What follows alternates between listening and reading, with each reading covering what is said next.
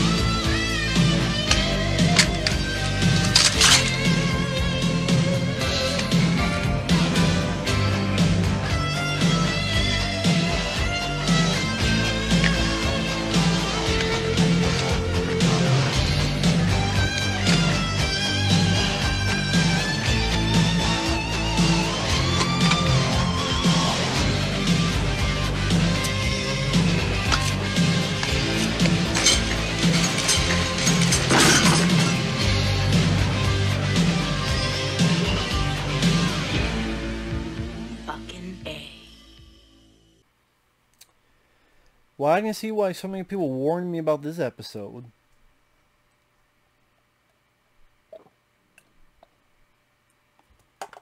Because it was a waste of time. For people who have followed, there's another paid request for Frame by Frame. Thank you so much for that. If people want to send in any type of request, feel free to send them either directly to my PayPal or join my Patreon. Both links are down below. Was this some kind of ploy to do a spin-off on these other shitty characters? People who have been following my channel knows that I've had a very mixed reaction to Stranger Things, the TV show, let alone Season 2. And this episode was completely fucking pointless. I'm sorry, it was completely fucking pointless. It was a complete waste of fucking time. When you only have 9 episodes, and this is one of the ones you plug in, and all the stuff you could do, all the stuff you should do, the last episode leaves on a cliffhanger where the characters you've been following could get butt-fucked on TV, Dwayne, by the Demogorgons. Let's take a side swipe into Nightmare on Rainbow Street or some shit.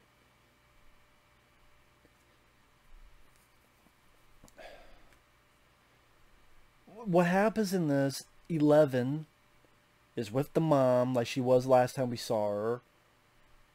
And it seems like 11 is just in her own fucking movie, just the whole time. Like, here's Stranger Things and here's 11, the movie. Like, it's just so separate from the rest of the show, which I think was a ridiculous, stupid idea to begin with, which one of the big things that made Season 1 work is the friendship between 11 and this kid named Mike. That's one of the things that made it work. That's one of the things that made it a strong... Well, I wasn't even in love with Season 1, but I think that's one of the strongest parts of that. I had mixed thoughts on Season 1 as well, but that was one of the things that people liked about it, and it's like, well, maybe she'll get back by episode 8 of 9. Oh yeah, what's the thing a lot of people liked in Season 1? Well, the bond between 11 and Mike. Okay, cool, so we'll get them back together. Well, episode 8. Oh, how many episodes are there? 9. What? No, instead, the mom keeps sending her images of a rainbow room, showing her images of another girl, another kid. So she goes to the city. Even the soundtrack. Hey, in case you don't get it, let's put Bon Jovi's "She's a Little Runaway." Oh, real fucking subtle. Yeah. Why don't you have her walk on the fucking sunshine and have the song, "I'm walking sunshine, whoa." Subtle as a fucking brick to the head. as she goes to an alley where every fucking reject punk from a Death Wish film is in, or all the characters they didn't use in the Final Fight video game, or in this one fucking alleyway. Then goes to meet this girl, who's her sister. Both hug. And I don't give a fuck about this gang of people. I don't give a shit about, oh, Axel, he laid spiders, got a fucking mohawk. There's Dottie. There's Mick, who's our eyes. Here's Funshine, our big diesel-looking guy. I don't give a shit about any of these people. Why should I care about any of these people? And by the end of the episode, I don't give a shit about anybody. You don't really learn much about them. There's nothing about their characteristics. There's nothing about their personalities. There's nothing about their fucking dialogue. Even the sister, she's just an annoying twat. Someone should get her fucking face into the brick wall. Give a shit about her. I'm like, so the first episode of this season dealt with these folks as if it was going to be a big important deal. Think about it. Your first image, your first scene of the whole season is these characters. And then no mention in season episode 2, 3, 4, 5, 6, 7. Oh, here's their episode. And if you took this episode out, well, this is episode 7. 2, 3, 4, 5, 6. If you took it out, it wouldn't change much of shit. It really wouldn't. All that she got, she could have gotten from seeing her mom. So all the makers, well, this is an important part of her development. No, it's not, makers of the show. Because all of her development on this, you get the same thing, her seeing her mom. She felt she was alone in the world. Oh, there's her mom, who also has a power, because her nose bleeds. Well, I found someone, my mom's actually alive, and she has the power. Right then and there, you already accomplished your goal. What other goal did you accomplish? Oh, there's another one of me? Yeah, there's another one of you and your mom, who has the power, nosebleed, is alive. This was pointless. This seemed like a spin-off or a pilot for a show that never happened. And I know there's one guy in the other comments who did like the episode. And if you're watching, I know you're going, well, yeah, wait till season 4 or 5. So you're telling me none of this is brought up in season 3? No, I'm sorry. If you have to wait, if you're season 2 and you have to wait till season 4 for this one episode that makes sense, that's bad writing. It's bad writing. It's bad decision making. It's a bad call, Ripley. It's a bad call. I don't give a shit about these new characters. At times it feels very cartoony. Which is weird because the rest of the shows try to be this 80s, as if something was made in the 80s, and now this seems like a cartoon. With the way these guys are dressed, the way the songs are used. They make 11 move a train. They want her to help to find people. They give her a fucking makeover. They pretty much make her a goth chick, emo girl. They go to a gas station, freak a guy out to steal some shit. They confront this lab guy. She shows mercy because sees that he has a family.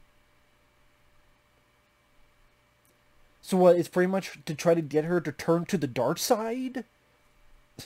That's really what this episode is. Is there a way to make 11 turn to the dark side?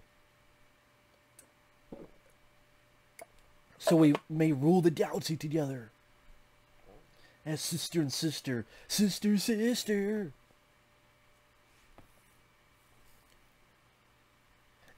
And the one bit where she's hearing a little bit of David Harbour's speech that he did before.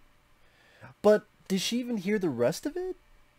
Did she hear, like, the most important part was the end of it? I don't think she did, or did I miss that?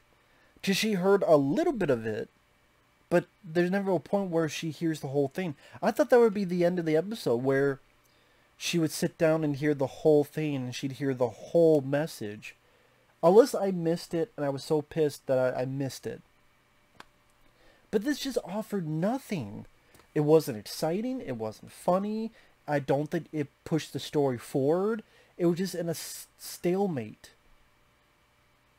Frozen in time. And I'm just like... The show's finally getting interesting at the end of episode 6. Where now the monsters are going to get into the facility. A lot of our characters are there. Like, episode 6 was one of the best episodes of the season, and now you get an episode that is completely fucking pointless. It was a shitty pilot that no wonder got picked up, and no wonder a lot of people talk shit about it, because it sucked. The new characters sucked. Personality-wise, no charisma, no interest. Name one thing interesting about any of these people. Because I can't fucking think of it. So yeah, this episode sucked. It was a piece of shit. It was a waste of fucking time. If someone edited the... I've said before, this show would work better as a miniseries. Not as a 8-9 episode show. You could take all this stuff and condense it to 3 hours. You could do it with a season 1. You could do it with season 2. I guarantee you can make this into a 3-hour movie and it would work better. I really do believe that. I do think it would work better. Because you have either shit like this that you could completely wipe out. Again, her realization could be with her mom and talking with her mom or seeing into the mind of her mom and get to the same fucking conclusion. Because she's mad and angry at David Harbour, and David Harbour wanting to keep her there and not let her go out. All that she could learn from this episode, she could learn from her mom. So I just did a bunch of unlikable characters. I did the sister character being an annoying fucking twat that I don't give a shit about her power of making people see things.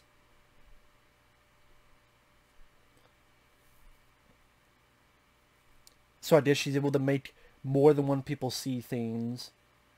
Because she makes like all the cops raid the place. She makes them all see that they're invisible. They pretty much, 11 goes, I'm not going with you. They drive away in their mystery van. And then she goes home. Ba ba ba. Again, what a waste of fucking time. And I think because I got a lot of warning from people, my rage is here instead of here. If I knew nothing about this episode and I'm watching this, but I because so many people warned me about it, I think it lessened the impact of the anger. You know, it kind of put some water to the fire and dim down the flame, so to speak. Because like I said, if I knew nothing about and it got to this, I'd be like, what the fuck is it? But it's like, okay, I knew what's coming, so yeah, this is bullshit. Kind of that reaction, so I don't know what else to say. We'll see you guys later. Bye-bye.